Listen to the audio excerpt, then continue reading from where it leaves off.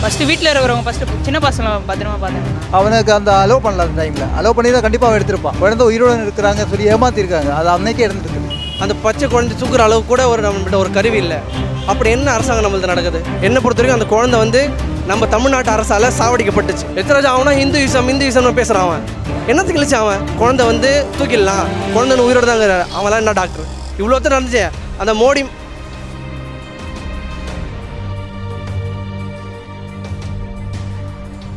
First வீட்டில் இருக்கிறவங்க first சின்ன பசங்களை பத்திரமா பார்த்துக்கணும்ண்ணா. அப்புறம் இந்த மாதிரி தேவையில்லாத இடத்தெல்லாம் ஒழுங்காக பராமரிச்சுக்கணும்.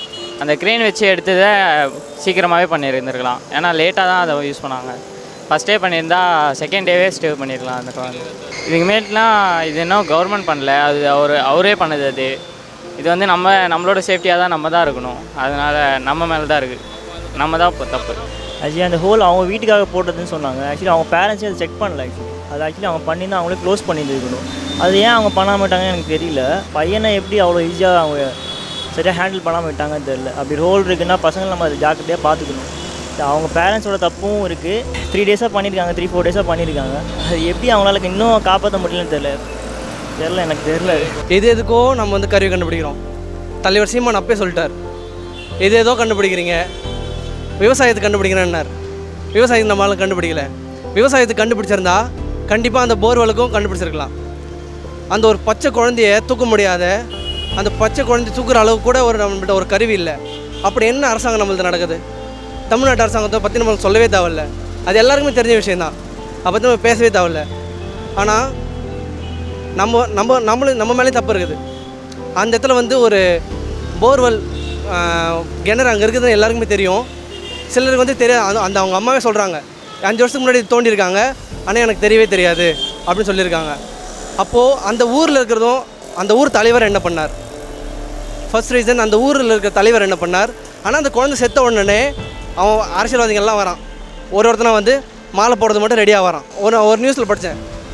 இதே ஒரு மினிஸ்டரோட பையன், இதோ மினிஸ்டரோட பொண்ணு எதோ ஆயிடுச்சுன்னா, அவங்களுக்கு எதோ ஆயிடுச்சுன்னா அடுத்த நிமிஷம் மொத்த அரசாங்கமும் அங்கே இருக்கும். எடப்பாடி பழனிசாமி ஒரு வார்த்தை கூட பேசலை. ஆனால் பன்னீர்செல்வம் ஏதோ பேசிட்டு போயிட்டார். எதுக்கு? சும்மா பேசணும்னு சொல்லி பேசிட்டு போயிட்டார். ஆனால் மற்றவங்களுக்கு ஒரு நார்மலான ஒரு சராசரி மனுஷனுக்கு இருக்கிற அந்த உணர்வு கூட ஒரு அரசியல்வாதிக்கு இல்லை. அவங்களோட மொத்த மைண்டும் எப்படி பணத்தை கொள்ளடிக்கலாம், எப்படி மக்களை சாவடிக்கலாம், இது அவங்களோட முடிவாக இருக்காங்க. இதுக்கப்புறம் பேசணுன்னா கண்டிப்பாக அரசியல்வாதிகளை பற்றி அசியமாக திட்டுறோம் ப்ரோ. 5 லட்ச ரூபா சின்ன ப்ரோ பண்ணுறது. அந்த அம்மா கிட்ட போய் 5 லட்ச ரூபா கொடுத்து பாருங்களா, அந்த அம்மா என்ன பண்ணுவாங்க? தூக்கி முஞ்சில் அடிப்பாங்க. பணமா ப்ரோ முக்கியம்? அந்த ஒரு குழந்தைய எவ்வளோ கஷ்டப்பட்டு அந்த அம்மா பெற்று எடுத்துருப்பாங்க. பணம் முக்கியமாக, குழந்தை முக்கியமாக? இந்த உலகனா என்னன்னு கூட தெரியாது. அந்த குழந்தைக்கு ஒரு நாலேஜ் கூட இன்னும் வரலை. அந்த குழந்தை ஒரு பச்சை குழந்தைய அந்த குழந்தை தானே ஒன்று சாவலை. என்னை பொறுத்த வரைக்கும் அந்த குழந்தை நம்ம தமிழ்நாட்டு அரசால் சாவடிக்கப்பட்டுச்சு. சரிங்களா? இவ்வளோத்தான் நடந்துச்சு. அந்த மோடி எவ்வளோத்துக்கு இது பண்ணான். 2 வாரத்துக்கு முன்னாடி ஏதோ சைனாவில் அவங்களோட இது வர வச்சான். இதை வர ஆக்டருங்க எல்லாரையும் கூப்பிட்டு வச்சு அவங்களுக்கு தனியாக மீட்டிங்கு, அவங்களுக்கு தனியாக விருந்து கொடுத்தான். இவ்வளோ தான் நடக்குது. இந்த ஒரு 5 நாளாக இவ்வளோ பெரிய பிரச்சனை நடக்குது. எதை கேட்டானா சொல்லுங்கள் நீங்கள்? அவன் எதை கேட்டானா? ஒன்றும் கேட்கலை. ஏன்னா அவனோட முக்கியம் அவனோட கட்சி இங்கே வரணும். இந்த இந்த டுமிலிசை, அவன் பேர் கூட எனக்கு முழுசாக தெரியல. அந்த டுமிலிசை, இந்த எச்ராஜா அவனா இந்துயிசம்னு பேசுகிறான். அவன் என்னத்துக்கு கழிச்சு அவன் இவ்வளோ பிரச்சனை வச்சு அவன் எதுக்கு பேசினானா? ஒன்றும் பேசலை, எவனும் எதுவும் பேசலை. இப்போ கடைசியில் என்னமோ குழந்தை செத்துருச்சு, அஞ்சலி செலுத்துறோம் நாங்கள். என்ன குழந்தை செத்தோடனே அஞ்சலி செலுத்துறது மட்டும் வரீங்கல்ல? ஏன்னா அப்போ அவங்க பப்ளிசிட்டி வேணும். அப்போ பப்ளிசிட்டி, நாங்கள் அந்த குழந்தைய பார்த்தோம், இந்த குழந்தைக்காக அவங்க அம்மாகிட்ட 5 லட்ச ரூபா கொடுத்தாங்க. அவங்கள குழந்தைய காப்பாற்ற தெரியாதவனுங்க குழந்தைக்கு எவ்வளோ காசு கொடுத்தாலும் அவனுக்கு செருப்பால் அடிக்கணும். என்னை பொறுத்த வரைக்கும் செருப்பால் அடிக்கணும். இந்த தமிழ்நாடு கவர்மெண்ட்டை எனக்கு தெரிஞ்சு இந்த உலகத்துலேயும் சரி, நம்ம இந்தியாவில் ரொம்ப ரொம்ப ரொம்ப ஒஸ்தான கவர்மெண்ட்னா தமிழ்நாடு கவர்மெண்ட் தான். ஒரு அறிவுபூர்வம், ஒரு எஜுகேஷன் நாலேஜ் இல்லாதவங்களாம் நம்ம தமிழ்நாட்டில் அமைச்சராகிறான். அவனெல்லாம் தூக்கிட்டு இங்கே வச்சுக்கிட்டு அவன் இந்த அமைச்சர், கல்வித்துறை அமைச்சர், மீன்வளத்துறை அமைச்சர்னு எல்லோரும் ஏற்றி விட்டாச்சு. 8ஆம் கிளாஸ் தான் பாஸ் பண்ணிக்கிறான். அதில் சில பேர் 8ஆம் கிளாஸ் கூட ஃபெயில் ஆகிடுவேன். அவனுங்களுக்கெல்லாம் ஒரு தகுதி கொடுத்து இப்போ அவனுக்கு 1 லட்சக்கணக்கில் சம்பளம் கொடுத்துட்டு இல்லை அவனே வேறு கொள்ளடிக்கிறான். இப்போ யாருக்குமே தெரியாது. கண்டிப்பாக அந்த ஒரு போர்வெல் அரசியல்வாதி தான் கூட இருக்கலாம், ஆனால் அதை மூடி மறைச்சிருவாங்க. ஏன்னா அது அரசியல்வாதியோடது. அரசியல்வாதிக்கு ஒரு பிரச்சனை வந்தால் அது அரசியல்வாதி. இதே ஒரு நார்மலான மக்களுக்கு வந்தனா அது வந்து அப்போ எது கண்டுக்க மாட்டாங்க. எல்லாம் முடிஞ்சுட்டு வந்தோடனே தான் சொல்லுவாங்க. நேற்று கூட அந்த டாக்டர் சொல்கிறாரு குழந்தை வந்து தூக்கிடலாம், குழந்தைன்னு உயிரோடு தாங்கிறாரு. அவங்களாம் என்ன டாக்டர்? குழந்தை செத்து போயிடுச்சுன்னு அப்புறம் சொல்கிறானுங்க 12 மணி நேரத்துக்கு முன்னாடியே குழந்தை செத்து போயிடுச்சான். அப்புறம் தான் சொல்கிறாங்க தூக்கிட்டோடனே சொல்கிறாங்க. அத்தனைக்கும் அந்த குழந்தை தூக்கும்போது குழந்தை வந்து அழுகி போயிட்டுருக்கு. சரிங்களா? குழந்தை வந்து அழுகி போயிட்டுருக்கு. அந்த ஒரு டாக்டரு படிச்சுட்டு அந்த குழந்தை உயிரோடு இருக்குதா இல்லையான்னு கூட அவனால் சொல்ல தெரியல. ஆனால் இதுக்கு மட்டும் மாதிரி நீட் எக்ஸாம் வைங்க. அவன் ஃபஸ்ட் நீட் எக்ஸாம் எழுதுனானா அந்த பிடிங்க அவனுக்கு என்ன நடக்குதுன்னு தெரியல. அவனுக்கு குழந்தை எப்படி இருக்குன்னு தெரியல. அவனுக்கு குழந்தை உயிரோடு இருக்கா இல்லையான்னு தெரியல. அந்த குழந்தை 3 நாளாக சாப்பிடலன்னொடனே நம்மளே கண்டுபிடிச்சிடலாம். 3 நாளாக சாப்பிடல, அந்த குழந்தை இருக்கிறது வாய்ப்பு இல்லை. ஆனால் இவன் வந்து சொல்கிறான் இன்னும் கொஞ்சம் நாளில் தூக்கிடலாம், குழந்தை இன்னும் உயிரோடு தான் இருக்குதுன்றான்.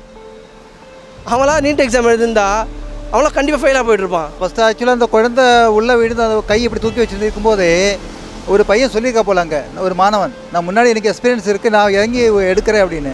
அவனுக்கு அந்த அலோவ் பண்ணல. அந்த டைமில் அலோவ் பண்ணி தான் கண்டிப்பாக அவன் எடுத்திருப்பான். அது ஒன்று. ரெண்டாவது விஷயம் வந்து 30 அடிக்குள்ளே போன குழந்தையே 100 அடி கொண்டு போன மிகப்பெரிய தப்பு இல்லையா? ரெண்டாவது விஷயம் பார்த்தீங்கன்னா மக்களை ஏமாற்றிட்டு இருந்த இவ்வளோ நாள் குழந்தை உயிரோடு இருக்கிறாங்க சொல்லி ஏமாற்றிருக்காங்க. அது அன்னைக்கே இருந்துருக்குது. உண்மையில் சூடு இருக்குது, உடம்புல சூடு இருக்குது சொல்லி நம்மளை ஏமாற்றிட்டு இருந்தோம். அந்த மாதிரிலாம் எதுக்கு ஏமாற்றணும்? மக்களை முட்டாளன்னு நினைக்க வேண்டாம். நல்ல விஷயங்கள், நல்ல எக்யூப்மெண்ட்ஸ் கண்டுபிடிக்கணும். இந்த மாதிரி வரும்போது அதை காப்பாற்றுறதுக்கு ஏதாவது பண்ணணும். அது இல்லாமல் இன்னும் மக்கள் பண்ண வேண்டிய விஷயம் என்னென்னா, இந்த மாதிரி கிணறு இருந்துச்சுனாக்கா அது மூடி வைக்கணும். இந்த ஏமாற்றல் வேலை எல்லாம் வேண்டாம். நான் மிஷின் உடைக்க போகிறோம், பெரிய மிஷின் வரா போகுது, அந்த பெரிய மிஷின் வரா போது முன்னாடி கொண்டு வர வேண்டியதானே, ஏன் லேட்டாக கொண்டு வந்தாங்க?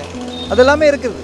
ஆனால் அவங்க டெக்னிக்கல் ப்ராப்ளம்னா நமக்கு தெரியாது. இருந்தாலும் ஓவராலாக பார்க்கும்போது இதில் மிஸ்டேக்ஸ் எல்லாம் நமக்கு தெரியுது. நம்மளோட கேர்லெஸ் தானா, இவங்களோட கேர்லெஸ் தானா, அது தப்பு சொல்ல முடியாது. ட்ரை பண்ணாங்க, அவங்களோட கேர்லெஸ் தானா. இதே ஒரு செலிப்ரிட்டி குழந்தையாக இருந்தால் எடுத்துகிட்டு இருப்பாங்க. இந்த மாதிரி இருக்கிறதெல்லாம் மூடிடணும். இந்த மாதிரி இருக்கிறதெல்லாம் ஃபஸ்ட்டே ஏதோ ஒரு இடத்துல நடந்துச்சு, அதை பற்றி பேசுறது மட்டும் இருக்காமல் இது மூடிடணும். டெக்னாலஜி வந்து நிறையவே டெவலப் ஆகிட்டுருக்கு.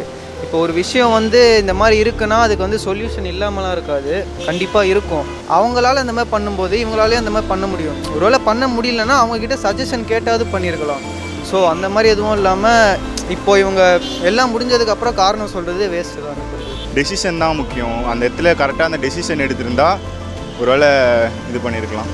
ஒன்று எப்படியோ ஃபெயில் ஆனால் அடுத்து நடவடிக்கை எடுத்து வச்சுருக்கலாம். அது பண்ணி வச்சுருந்தா கொஞ்சம் ஈஸியாக ரெக்கவர் பண்ணிக்கலாம். சைனாலேயும் பார்த்தீங்கன்னா அவ்வளோவா அட்வான்ஸ் டெக்னாலஜிலாம் இல்லை. அதே ரோப்பு தான், அது இன்னும் கொஞ்சம் பெட்டர் மெத்தடில் யூஸ் பண்ணாங்க. நம்மளும் அதை யூஸ் பண்ண கற்றுக்கலாம் ஃப்யூச்சரில்.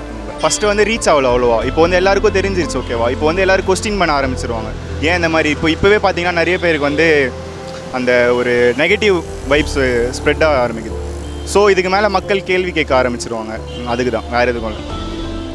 ஆமாம், இது ஒரு கண் துடைப்பு நாடகம் மாதிரி. என்ன நிறைய ப்ரொசீஜர் ட்ரை பண்ணாங்க, ட்ரை பண்ணாமலாம் இல்லை, ட்ரை பண்ணாங்க. பட் ஏதோ ப்ராப்பராக பண்ணியிருக்கலாம். ஒரு ஐடியாவே இல்லை யாருக்கும்.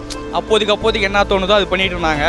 டைம் அவங்க யோசிக்கவே இல்லை, அவங்க பாட்டுக்கு ஜாலியாக பண்ணிட்டு இருந்தாங்க. கொஞ்சம் ஃபாஸ்ட்டாக பண்ணியிருந்தாங்கன்னா, கொஞ்சம் கான்சென்ட்ரேட் பண்ணி ஏதோ பிளான் பண்ணியிருந்தாங்கன்னா பண்ணியிருக்கலாம்.